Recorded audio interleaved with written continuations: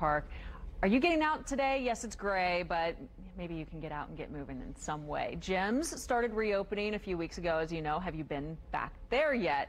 If you're tired of firing up those videos to work out at home, there are things you can do to set yourself up for success and getting back into a routine. Health coach Mike Granato is back on Daybreak from Community Health. Good to see you again. Good to see you. Thanks for having me. Yeah, happy to. There are plenty of people who have really fallen out of that good rhythm that they may have had before all this went down 4 months ago. So what do you want to say to them?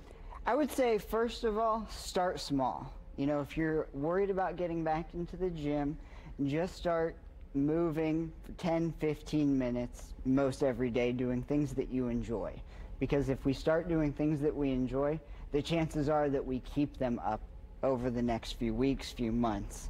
If we start biting off more than we can chew, you know, doing too intensive cardio, lifting too heavy a weight, not only do we run the risk of injury, but also that mental block that can keep you at home and not going back to the gym. That's so key. How are you going to force yourself into establishing that, what they say, you need 14 days to set a routine? If you're not enjoying yourself, then what's the point? You're not going to return. You have some good tips for kind of getting the bang for your buck if you want to kind of lay out a rundown for your own workout that's going to be efficient. Sure. So we want to hit cardiovascular strengthening exercise and also a little bit of flexibility and mobility. You know, if we don't do cardio, we're not going to get the cardiovascular endurance that we want. If we don't do strength training, we're not going to be as strong as we like.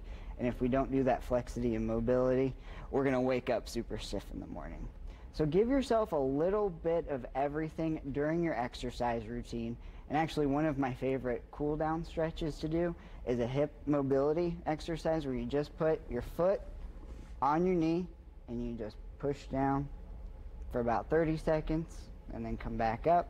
Let's have you do that one more time, Sure. because we were watching some video. So you can just be sitting on your couch Just after working out. Yep, keep your core nice and strong. Or find a bench in the gym. Exactly, yeah. Or find a bench in the gym, something stable where you want to have a good base.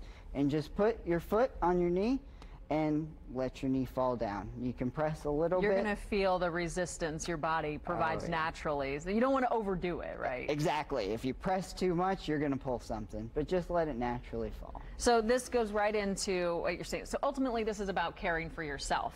Absolutely. You know, you're exercising for your own well-being, but within that exercise, you're caring for yourself by warming up properly, cooling down, and stretching. Exactly. So a warm-up should mimic the movement that you're about to do in the gym. We don't want to do a warm-up that doesn't warm up the muscles we're about to use. A good cool down is going to get our heart rate back down and just let the body get back to normal. And then most people are like, should I take an off day or should I not? Yes. Absolutely. Yes. Please do. Listen to your body. Listen to your body. You've worked that body over the course of the week. You've stretched muscles that need that time to repair. So take a rest day or two during the week. Recovery is key, and force yourself to like beet juice like I have. Shockingly, I drink that once in a while. It helps with recovery. There you go. Mike, thanks so much for coming in. Thanks Good to for see you having me. again. Scott Wilson.